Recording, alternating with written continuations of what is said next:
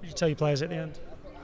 Well, we learn a little bit when we lose. I mean, that's the first loss for a while, I think, well, since last season. So I think we'll just see a little bit of character. There's a lot of games. We don't want to lose any, but we know that's a possibility. It's a disappointing loss, but we've got a lot of games coming up, so we've just got to bounce back quick. How do you assess the play at the other end of the pitch going forwards in that second half? Yeah, it was disappointing. I mean, we had two or three big chances. You know, I think Dion's chance, Ruben's chance is massive.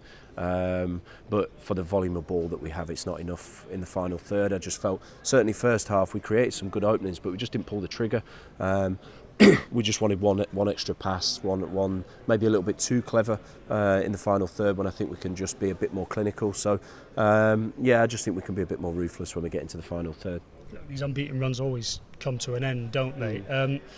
So with that in mind, I mean, you've been unbeaten for the first 7 games, so last thing I want to do is start throwing babies out with bathwater and anything like that. But how do you not do that, but also work on what happened here today to ensure it's better next week? I think everything is part of, like, you know, we're seeking to improve all the time. So you know, we've had 7 games we haven't lost. Now we've lost, but and in those 7 games we've had some really good bits, some bad bits. You know, I've been very honest in all of the interviews when I've said I don't think we've been good enough in certain parts and we can be better. And in the you know, we've said we haven't started games well. First 30 we create some chances and we're on the front foot, pin them back in their own half. But then after that, you know, once they get the goal, it unravelled a little bit. So listen, you lose games, that's part of football. We don't like it, we're not happy with it, but there's plenty to learn from it.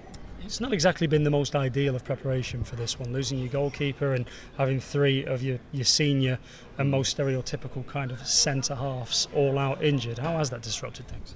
Well, yeah, like you say, I mean, 3 centre-backs and a goalie before the game was far from ideal situation for us.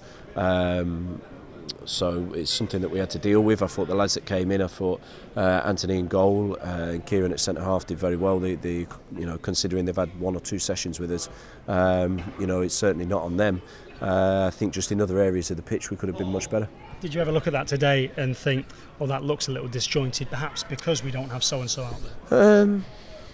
Yeah, I mean, of course we get into a rhythm of how we want to play, and then you change things around. I think we had 4 or 5 changes today, so it's never ideal, but I still think we have more than enough on the pitch to win the game. I think they plucked us off a couple of times on the counter, but they never really had big established attacks. It was counter attacks where we've maybe missed a pass and they've transitioned well, but other than that, you know, we have a lot of the ball. We've got to be far more clinical when we get into the final third.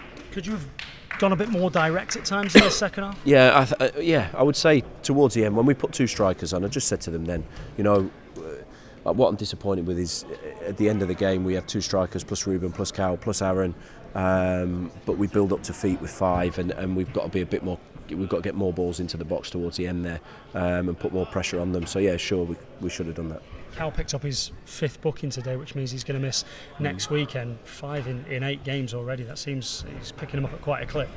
Yeah, I mean the ones for tackles that's part of the game. We're disappointed with the ones where it's for, you know, petulance and back chatting to the ref. But listen, he's suspended, so you know, he'll get a rest and prepare for Halifax. So you'll be without him next weekend. Is there any chance that you'll be able to get any of the players that are currently out injured back? I think not. Maybe one, but it's going to be tough. So we're going to have to listen. We're going to have to weather it a little bit. We're missing obviously now be like 4 or 5 players for next game. But listen, that's going to happen to every team during the season, and I think we've just got to be able to deal with it. It's an early test for you though, and once we wheel round into October, you look at the teams and you start to think, well, those teams are going to be probably up there finishing higher than the teams that we've already played so far. So with that in mind, it might have come at the worst possible time. No, I mean, you know, sometimes you get a little wake-up call early and you get a game. I mean, you know, other teams have of course dropped points and lost games, and they've probably used that as a springboard. So I think we've just got to look at ourselves and say, what do we need to do better for the next game, and go with that.